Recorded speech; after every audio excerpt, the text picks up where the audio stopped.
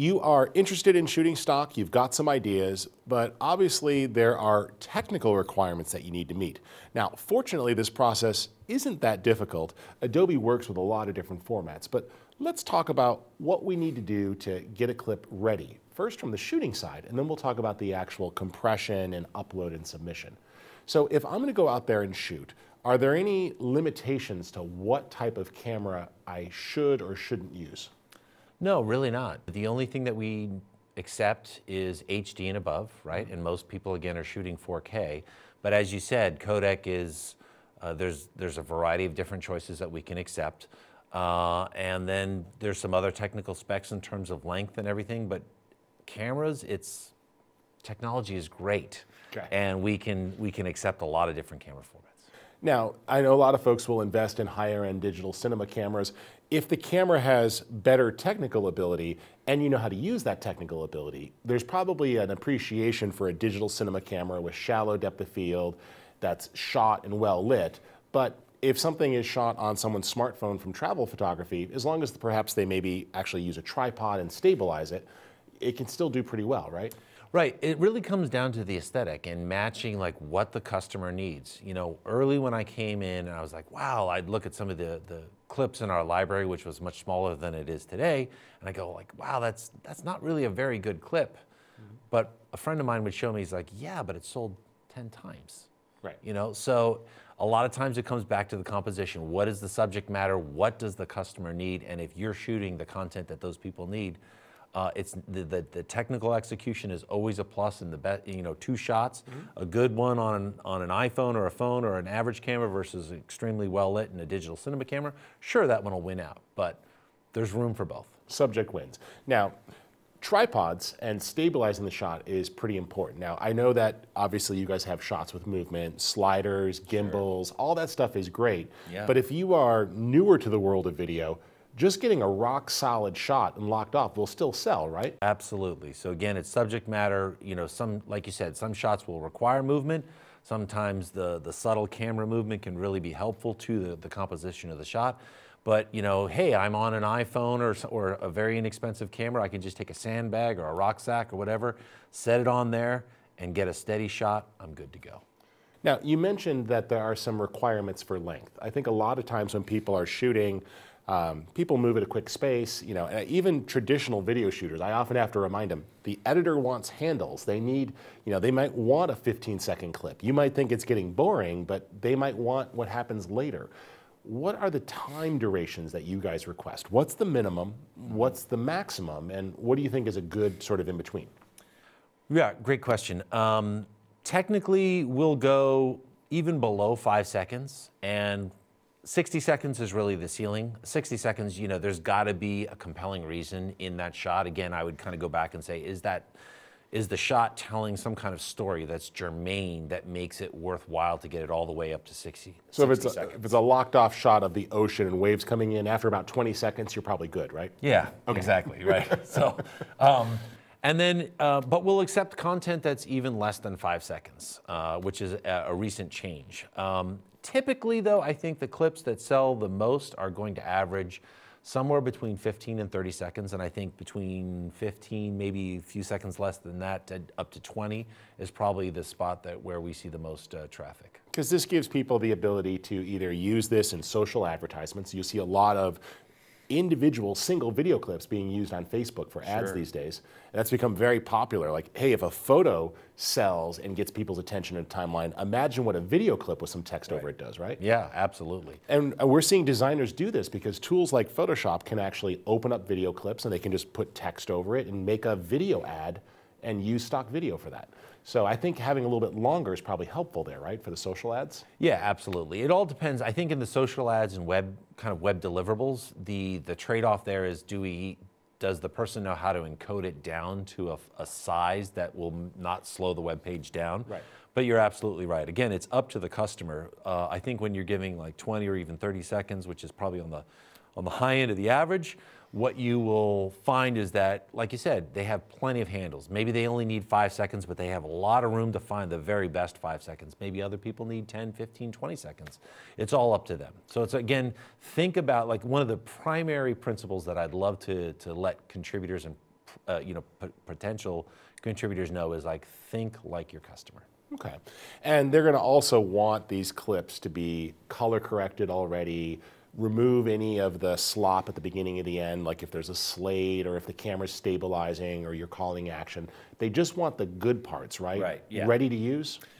We do not do a lot of camera raw right now today, so I get some guys that say, hey, should I leave my really high-end clip like in a ProRes format fairly flat? And I'm like, no, kind of just give it a little S curve, put a little curves in there to pull the blacks and the whites a little bit, but just leave a latitude for a real editor that might want to give it a little more push it color-wise one way or the other. But yeah, basically give it basic color correction, give the handles, get rid of the slop, don't leave the slate in and things like that, but give enough handles and I think you're good to go. It's really not that difficult. Now, if you are on the other side creating this content, let's first talk about Photoshop. So a photographer could open up a lot of camera files right into Photoshop. They can trim it and they've got basic color correction. They can export out of that, right? Like they just pick a high quality preset and they can make clips for upload? Out of Photoshop? Yeah. For sure, yeah. I mean, you're ultimately going through Adobe Media Encoder and if you're comfortable with curves and levels and adjustment layers inside of Photoshop, if you want to do that, absolutely. But if you start to do a lot of this, I think the investment in adding Adobe Premiere Pro to your workflow really comes in because it's going to be a lot faster and you have some integration built into Premiere to make it easier to upload right from the project, right? So you can do a lot of clips and just push them up at once? Yeah. So I think for me, I'm definitely a Premiere guy. Like, can I do a clip in Photoshop and export it? Yes, but my tool of choice is going to be Premiere. For a couple of reasons, right? Like you said, marking ins and outs, trimming that slop on either side is going to be a lot easier and faster. And then the color tools, obviously Lumetri is a great coloring engine. It's very fast, it's very quick. So if you just want to, I've actually myself done like go into Lumetri and hit the auto just to kind of get it in the range and I can tweak it. And that just speeds me along and gives me all the kind of latitude that I need. And then, like you said, one of the things that we did at NAB in 2017 was add a publish to Adobe Stock out of Premiere Pro. So I can take my clips, do the work that I need to them, and then I'm making, for example, like a high quality H.264 as an output, and then I check the box with Adobe Stock. I've logged in, got my credentials, and it automatically FTPs it up to the contributor stock site. So I don't have to know exactly what format to make. I don't have to put them all in a folder and then make them and then upload them. I could just literally make a bin, subclip out the good stuff I want, or mark ins and outs, and just say, take all of this and put it there? Yeah, it's really that easy. Which is good, right? Right, exactly. We don't want to make it hard. Good, all right. Now, we've talked a bit about how to color grade this footage and, HD versus 4K.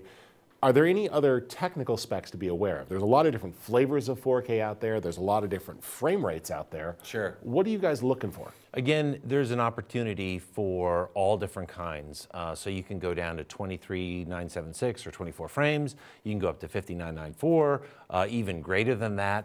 From a frame size, obviously, we're only accepting 1080 as a minimum. And again, most shooters, I think, that have a modern camera should shoot a 4K flavor. What's nice about that, by the way, is that when you submit, you don't have to upload the 4K and an HD version. No, just give us the highest one. Okay. And what we'll do is we'll automatically make a 1920 by 1080 version for you. So you have two products.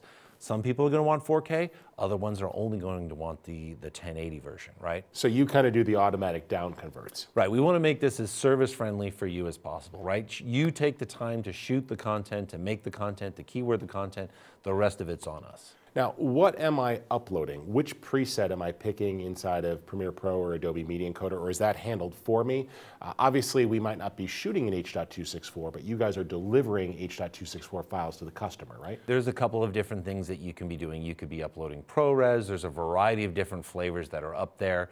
But when I talk about some countries and different places around the world have more challenges in terms of bandwidth upload. So H.264 actually performs really well. Customers, for the most part, are very comfortable with that. So, and it saves a tremendous amount of space, both in terms of upload, storage costs, et cetera. And then coming back in terms of, it's not just frame rates going from 24 up to, 60 or 120, but also frame sizes. So we support both a DCI 4K as well as a UHD and a couple of other flavors as well. Great. And can customers search on that criteria if they Yeah. need to? Great. So this, because Adobe's pretty strong in the broadcast market, and so a lot of broadcasters or folks working in a specific industry can actually take their very technical specs and then limit their searches to that, right? Right, absolutely, yeah. And we want to make it, again, easy for everyone to be able to find the content that they want and have the kind of filtering options that people can find the exact clip with the right specs. Excellent. Well, any other technical things that people should know about? We'll talk more about keywording a little bit later, which is part of the sales process.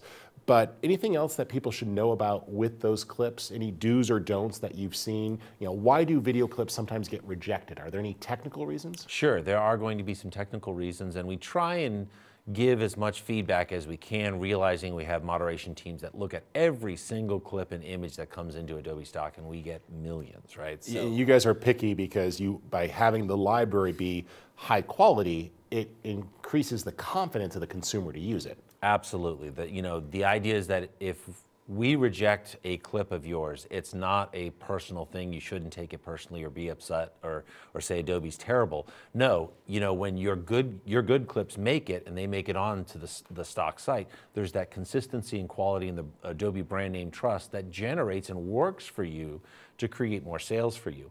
So typical reasons where things, and look, I'm the most middling average videographer / cinematographer I've ever known. So I get lots of rejections. So, maybe my focus, where I put my focus wasn't just quite the right thing, or maybe it's a little softer, maybe the camera I'm using today is a little bit older. Obviously, things like that can be a big issue. And they're okay with shallow depth of field, but the subject matter needs to be clearly in focus. Right. So there could also be a lack of aesthetic things. So, I happen to love macro photography, and it's just fascinating for me, but it's not necessarily as commercially viable. So make sure, again, you're shooting content that is commercially interesting and has an aesthetic. But things like out of focus, noise could be another problem. Again, with older cameras, we're looking for that, and we want to make sure, again, that the quality of the collection is super high. And if I want to see what is selling well, I could do a search for some keywords or topics that I'm interested in, and then sort the results by best selling? Yeah, so that's where it's a little bit different. So we have two sites that content is sold today, which is one is Adobe Stock, and then the company that we purchased is called Fotolia. So you can search, when you do a search inside of Adobe Stock, you can search by best-selling, undiscovered, recent, etc. If you go to Fotolia, you can do much the same thing. Okay. And having this ability to sort of search will help you see.